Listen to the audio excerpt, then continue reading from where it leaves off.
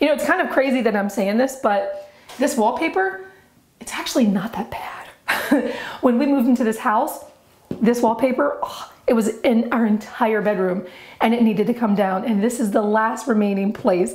I'm Serena Pia from Thrift Diving, and today we're gonna actually walk through how do you remove wallpaper.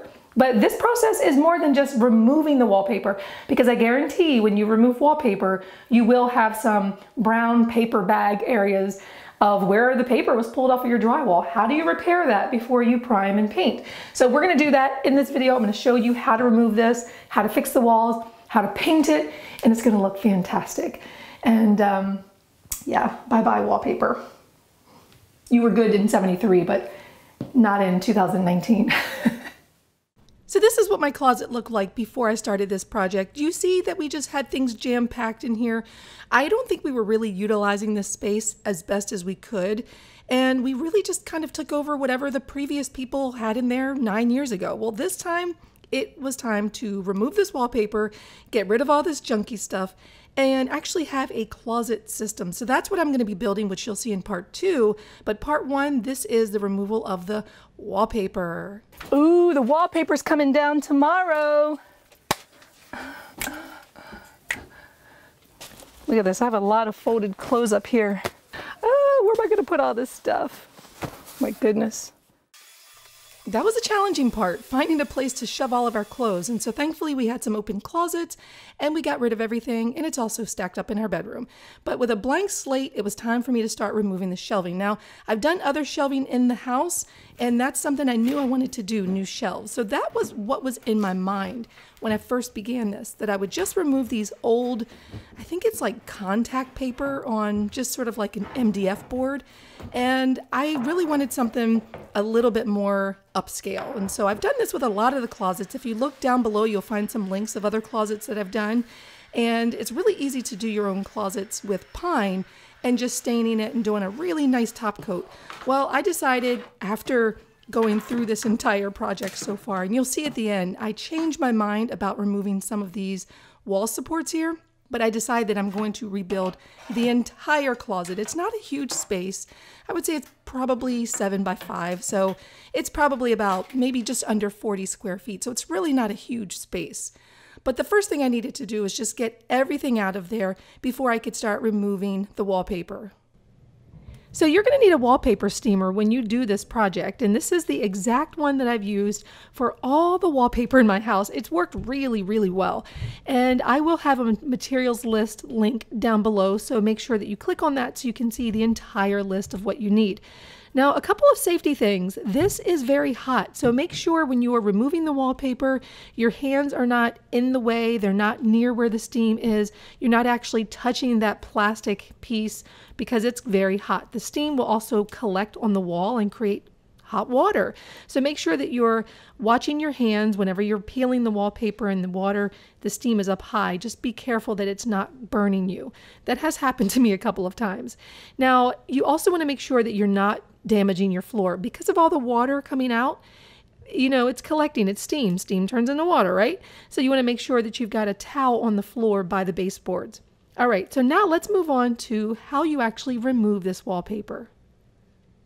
So now we're ready to start removing this wallpaper, and I am purposely not going to speed up this part of the video because I want you to see how long it really takes to remove wallpaper.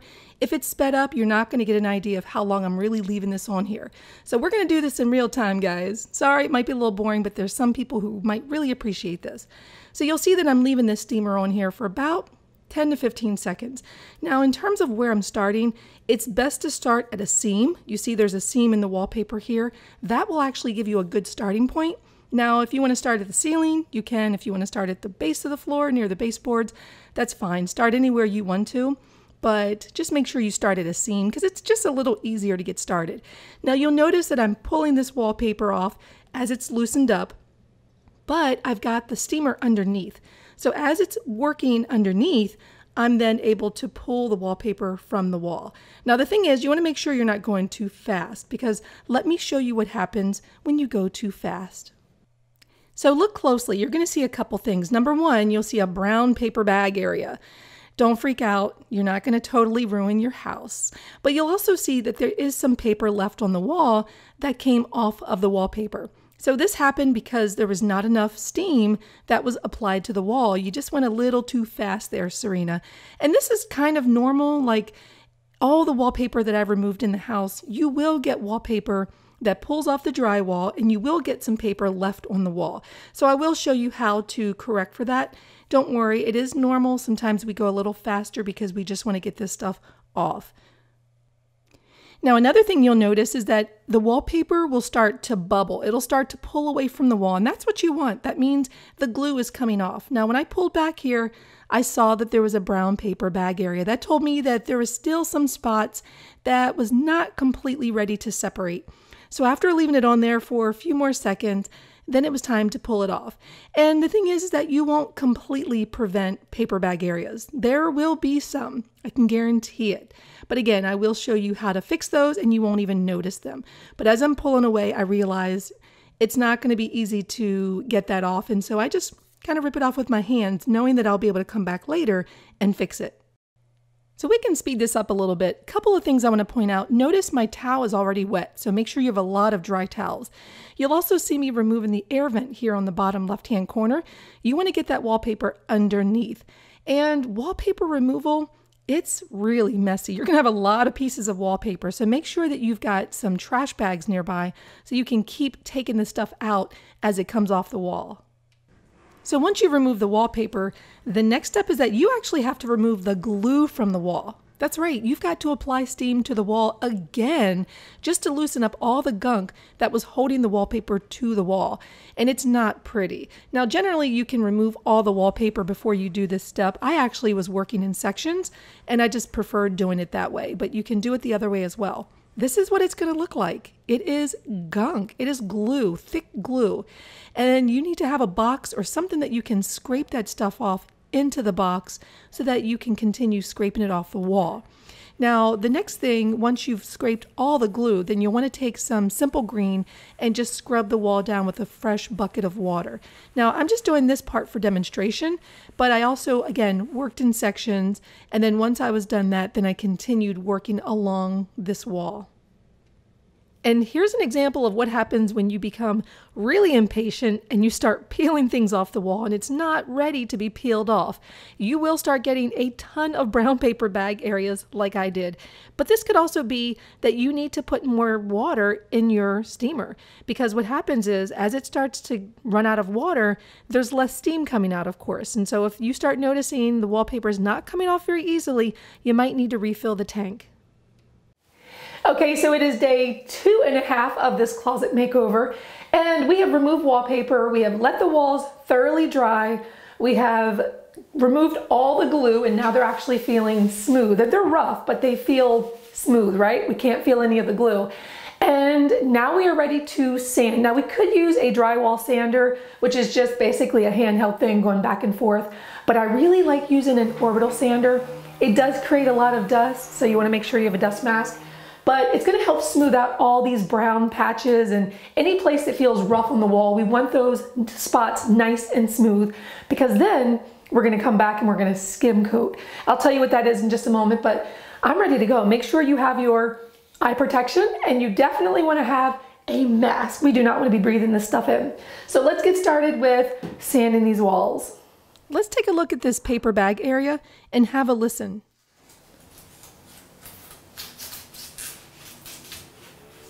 That crunchy sound, that's the sound that you want to hear. That means your wall is dry, and so you should definitely wait 24 hours until your wall feels crunchy before you move on to this step. Now, we are using 220 grit very fine sandpaper, and you'll want to do that over your entire wall, but you'll see that crispiness there, right there where that wallpaper had pulled off the drywall. It's going to start falling off. It'll be crumbly, and that's what you want. It's going to smooth everything nice and smooth. And you'll see that I'm running my hand over the wall while I'm using this. That's checking the wall to see if there's any crunchiness, any hard, rough spots. Because if you have that, it will show in your painting that you do later. So that's why we're going to make sure everything is smooth. You'll notice I've got a piece of wallpaper that's still there, and the reason why is because when I first started this project, I thought that I would leave the shelving supports in place and I would just be replacing the shelving. Well, later I actually decided to remove all of the supports, and so by doing that, there was actually one piece of wall support that still had wallpaper underneath of it. For the most part, there was not wallpaper under these sections, which was good. Now, sometimes it was hard to get this off, and so I just had to use a circular saw to kind of break it up a little bit just so that I could pull off sections, because I didn't want to damage the wall. I didn't want to have to do any like major drywall repair. So by cutting little sections, I could just easily break it off and, be able to remove it without damaging the wall. And here's a little safety tip. If you're removing any trim that has nails or screws, remove the screws or take something like a hammer or even a pry bar and just make sure those nails are not sticking up. So now that the walls are dry, they are smooth, the next thing is making sure that they are clean. Now, I didn't show myself wiping the walls with a sponge, but you definitely want to sponge them down. Run your hand over. There should not be any dust at all on those walls, because the next thing we're ready for is skim coating. Now, we're going to be using something called joint compound, and we're going to be using a taping knife, about an 8-inch taping knife. And this is how we're going to do it. We're going to open up the bucket, mix it around. This is pre-mixed, so we don't have to add water or do anything like that. It's ready to go. And we're going to put some in a mud pan. This is typically what's used for drywalling. And then we're going to skim coat. So here's the important thing about skim coating. You are basically smoothing this joint compound over the wall and filling all of these little valleys, all of these little paper bag areas that are just probably a 1/32 of thickness. We're going to cover that and make sure that we go over it nice and smooth. Now, you'll notice here I'm going over it several times. You'll see the little line there. Sometimes you'll get little pieces of paper or maybe dried pieces of joint compound that leave those little pieces in there. And just make sure you take those out, because you want your wall to be nice and smooth. And you're just going to keep going over the entire wall. All the places where there are any dips, valleys, crevices, fill those babies in.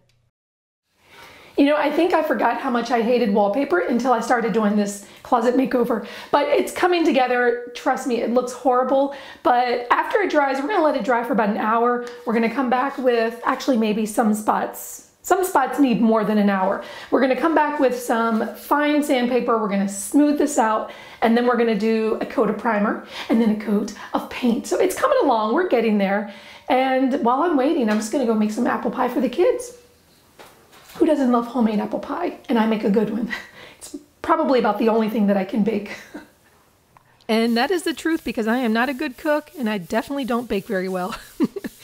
Okay, so moving on, I've got a drywall sander in my hand and I've got some very fine sandpaper on it. I'm going over it very lightly, and I just want to make sure that everything is smooth, nice and smooth as I like it. I do want to point out, when you are doing this, please make sure you are wearing a mask. I just decided to get a little silly just to kind of show you how thick this stuff really is. If it's possible, close the door to the room that you're working in, open the window, because this stuff is thick. You don't want to breathe this in. So once you've made sure the walls are clean, it is time for the primer. Now, you're probably wondering, if you're using a regular paint that has primer in it, do you still have to prime?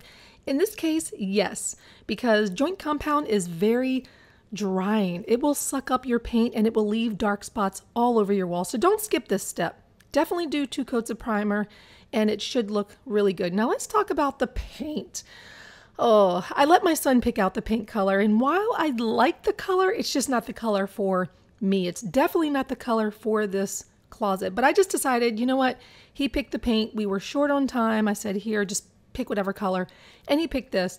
And while I like the color, it's not the color for me, because I like things more girly, pink, purples, turquoise, and this is just a little too masculine. But, he picked it out. I figured I'd go ahead and continue, and just went ahead and finished painting it. And this is around the time we were leaving for Brazil, so I needed to get this done like right before we left, and that's why I just chose whatever color. But this is where you come in, dear viewer, because I'm going to ask you, what color do you think I should paint this closet? I want you to tell me your favorite paint color, the color that just makes you so excited, you get happy when you look at it. And keep in mind that I do like fluffy, girly colors. You can leave your comment down below with the name of the paint. I will look it up, I will research, and maybe your color will be chosen for this closet. So let's take another look again at what it looked like before and what it looks like now. You can see that I do need your help, but I am so excited to get started in building this closet. And I'm going to just show you real quick some things that I sketched out. The back wall, I'd love to put lots of cubbies. Remember, I'm going to be doing a podcast soon, and I need a place to record. So that's where my desk will be. The clothes will be to the right with lots of cubbies and maybe a place for dresses. And then over to the other side next to the window, more cubbies. Hopefully find a place to store that bulky luggage. Gosh, what a pain in the butt. All right, so leave your comment down below. Let me know what you think about this tutorial. Was it a good tutorial? Was it helpful for you to remove wallpaper? If you have ugly wallpaper in your home, this tutorial hopefully will help you. All right, I will see you next video, and hopefully I'll be getting to this closet build real soon. Thank you so much for watching, and I will see you next video. So I have two main thoughts. Number one, where in the heck do I put all of this stuff? And number two, actually three thoughts. Number two, I don't get to wear some of this stuff anymore because I don't work outside of the home, so I never get to dress up and look good. And number three, look at this cool dress that I made. I actually made this dress. The thing is I've gained too much weight. I don't fit it anymore. This is what vloggers do when they're supposed to be working. They record themselves singing. No one, no one, no one can get in the way of what I'm feeling. That it will only get better. Yep, stick to your day job, Serena. Stick to your day job. I'll see you next video.